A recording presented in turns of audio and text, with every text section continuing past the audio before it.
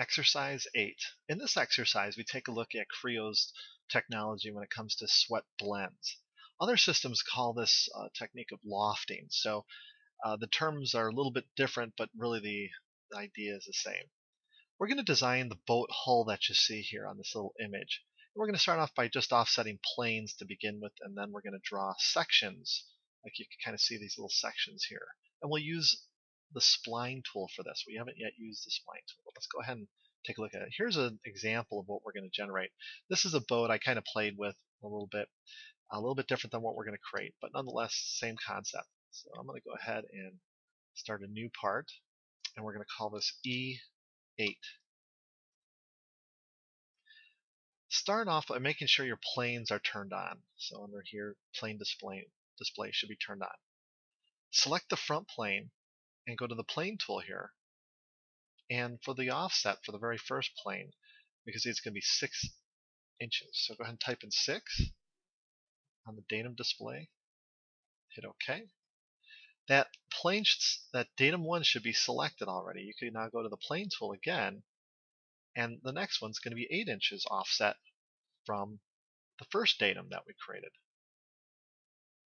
And then the last plane, if you click again on plane there, will only be 1 inch away from that one, and hit OK. Now what we're going to do is select the front plane in the feature tree and start our sketch. Go normal 2 by clicking on the front view orientation, and zoom up a bit, and take your line tool. Click here, drag up a vertical line, and then draw a horizontal line. And then change these. And then in this case, you see that the dimensions for this, it's going to be 2 inches high by 2.5 inches wide. So I could type in 2.5 wide by 2 inches high. And you can reposition those if you like. You could even turn the planes off temporarily so you can see it a little bit easier. And then zoom up. Now what we're going to do is we're going to take the spline tool, and at the vertex on the left, click, drag out like a 45-degree angle, about a third of the way there. Click, and right here, click again, and then connect and middle click. After you click to connect, then middle click. Okay, at this point we could put dimensions in, or we could leave it free form if you want to just kind of play around. I'd like to leave it free form to some extent, but beware, you could go to the dimension tool on normal and actually click on these points and dimension to those. But I want us to be able to modify this, so if you want to make a pirate ship or if you want to make a battleship, you can modify it. We'll just have these basic dimensions in place. Alright, go ahead and hit OK at that point. And if you rotate, turn on your planes again. And now you can see that's the front plane is actually the back of the boat. Now click on datum 1 and start a sketch. Actually cancel out. Rather than creating a new sketch, why don't we just go ahead and copy and paste our old one and reuse it? Because technically, if you look at the book, it's all the same profile. They just get a little larger or smaller in certain cases. So what you do here is middle click a couple times. Make sure you hit escape. Don't have anything pre-selected. Now click 1 time on sketch 1 in the tree. And now I released it. I'm going to hold down Control on my keyboard and hit C or copy. Now I could click on datum 1 just 1 time and release it, and then hold down Control and hit V. And what it does here, it allows you to position your sketch. Just go ahead and hit sketch, and then you can move your little image that you have there in place near datum 1. Go to the lower left-hand corner of the datum, the upper right, just about where mine is. If you look carefully, you can click there and drop it. Now what you want to do with this is you're going to go ahead and you get these little light blue numbers that appear. And this is the positioning, how far it's positioned offset from that origin. We actually want those to both be set to 0. So double click on those small dimensions and change them to 0. Now it's actually in alignment with this one. Okay, for this next section, we're going to go ahead and we're going to increase this size. So it's going to be 3 by 2.375. So 3 inches wide, 2.375 high. So I'll click on this, 2.375, and 3 inches for the width. Now make sure that this point doesn't start intersecting like this. Be very careful. See how there's an intersection there? Make sure it's far enough away where you get the character that you like, but not intersecting.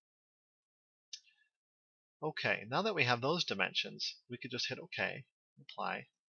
Now go to datum 2, and we'll do the same thing. Click on datum 2, hold Control, and hit V as in Victor. Hit the sketch button up here, and move this over to the lower left of datum 2. Click, and change those light blue numbers to 0 and 0. Now these dimensions are going to change too significantly for this particular sketch. It's going to be minimized to 0.6 high by 0.675 wide. So this 2 is going to be 0.6, and then this 2.5 is 0.675. It's made it considerably smaller. Again, make sure that there's no overlapping geometry like this. You don't want that happening. If so, grab the little point and drag it out away from the geometry. And you could go ahead and hit the green check mark to apply. Now for the last one, it's so tiny that we're going to go ahead and draw it in. It's so easy to do. Click on datum 3 and start a sketch. And go normal 2 by clicking on the little AB button and go to front. You should be able to see these are all in alignment. Now zoom up to that upper corner, click and drag out a horizontal line, middle click, and that's going to be, as you see here, it's going to be 0.01 by 0.01.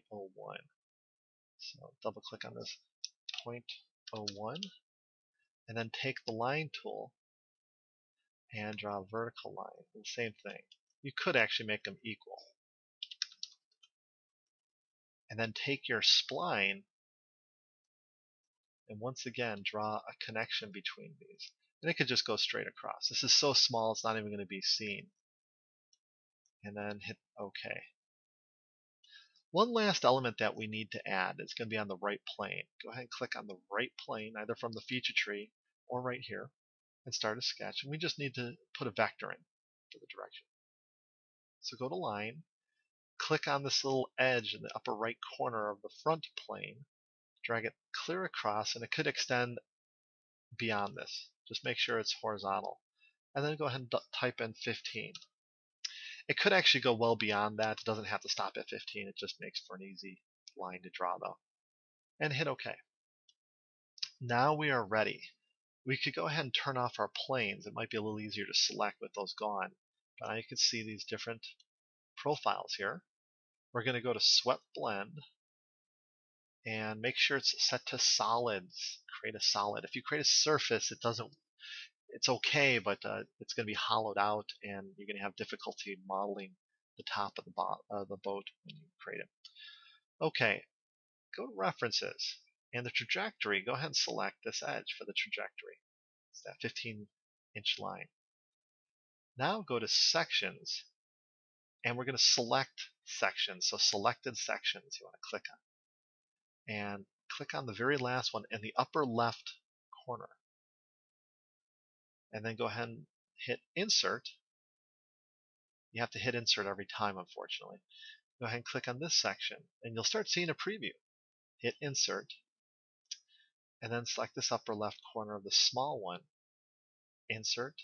This next one, you're going to have to zoom up and select this corner and take a close look, make sure it's not doing anything funny. In this case, it actually is.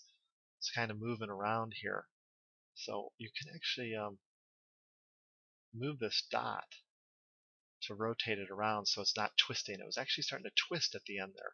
If that happens, just grab the dot and drag it around until it untwists and hit Insert. And now you could oops.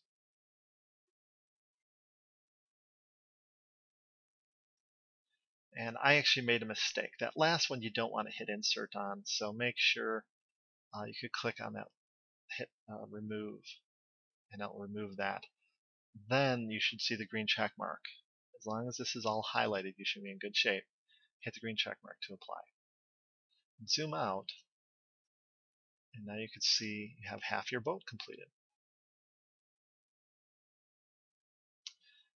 Okay, now we need to mirror it across this flat end. So go ahead and click on the swept blend that appears in the tree and click on mirror.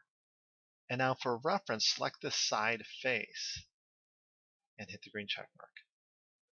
And now you can see that you have the bullet hole completed. At this point, you could go ahead, if you want, you could dress it up a bit.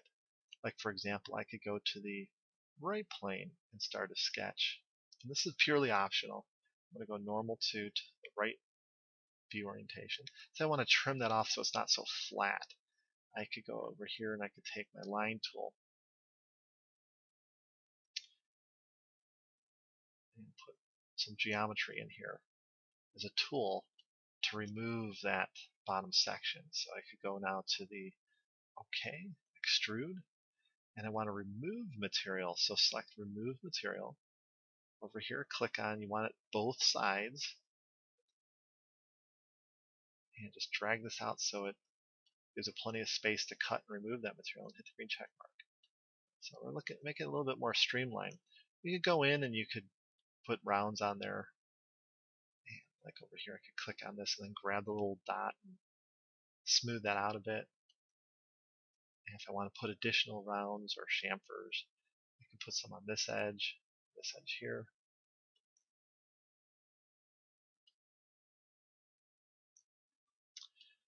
Alright, to sketch on the top, since it's flat, it should be flat. Otherwise, check, maybe you might have had one of your sections off. Remember we set those 0 to 0 on each one of those sections we copied? Sometimes I've seen where students they move it, or somehow it's not 0, 0, so it's not flat on the top. But normally it's flat, so you could select it and start a sketch on it. And at this point, you could take and offset edges. So like we could click offset this edge, and we'll offset that by 0.2. Apply, and do the same over here. Click on this edge. Actually, it should be minus 0.2 because the arrow is pointed away from it, so minus 0.2. Okay. And then we could draw an arc in here. Drag it across. Give it a little shapely design, and then trim away the excess. So you go to the remove or delete segment, drag this through to trim that off, and then at the tip you're going to have to remove those little entities. Be careful, there's little fragments all over the place. That will prevent you from extruding if you leave little fragments. There's one here too.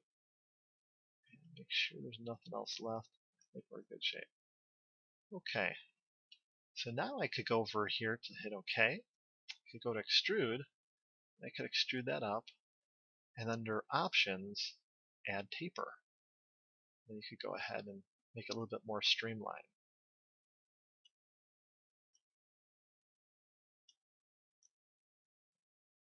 Okay, hit apply. And then over here you could draw some additional geometry on this surface. Maybe a rectangle, or actually go with a center rectangle. So it comes up here. We'll make like a motor housing.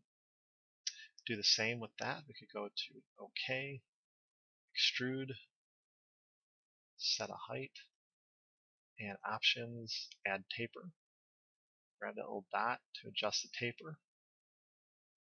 Apply. Go to the rounds and add some rounds on here.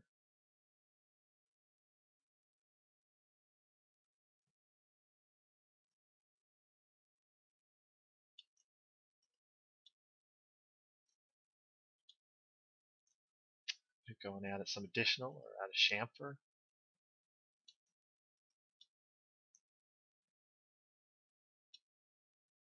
Okay, if you wanted to put a sail on it, you could select the top face here, start a sketch, and draw a circle, center it, and extrude that.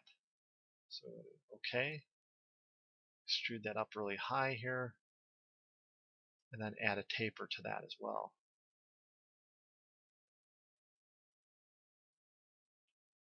Then I could go to the right plane and start a sketch. And we go normal 2 on that one first, so normal to the right. And draw the post here for the sail. Right about there. Draw that out. Really thin little post here we'll make. and then put a little bit of taper on there while we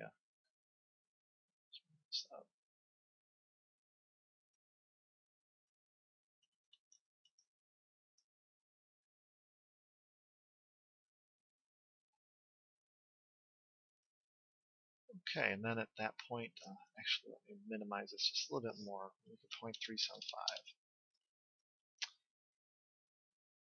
Okay, and we're ready to revolve that. Go to OK, hit revolve, select this bottom edge. Now you got making your area for your sail there. Okay, that's about all I wanted to go over. And you're welcome to make a boat if you like out of that and have a little fun with it. And that completes exercise 8.